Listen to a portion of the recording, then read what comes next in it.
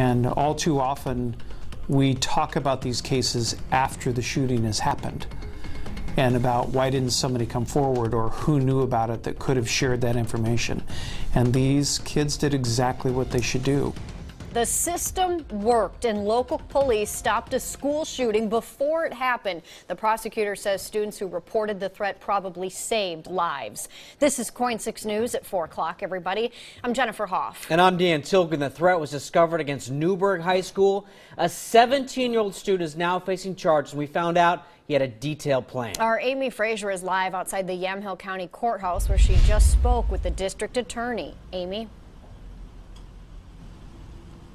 Investigators say that the teen planned to carry out the shooting on the last day of school, but then changed the date so there would be more students there. In your opinion, it was very credible. This could have happened. This could have happened. On March 3rd, concerned students at Newberg High School alerted a counselor about a possible threat against the school.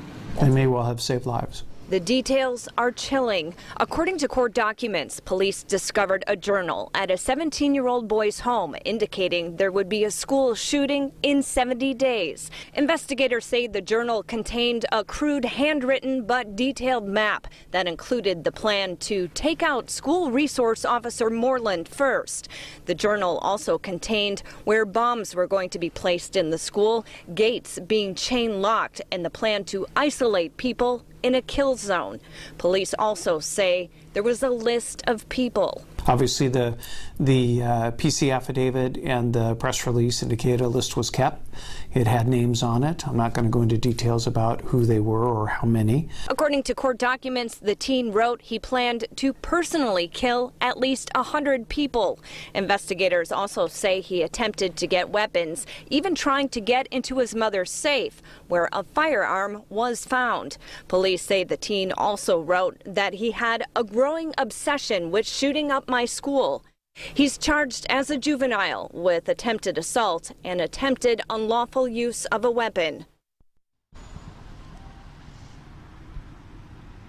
And right now, the teen is in custody at a juvenile detention facility. I asked the district attorney today if there could be more arrests in this case. He would only say that the case remains under investigation. Reporting live in McMinnville, Amy Frazier, KOIN 6 News. Amy, thank you.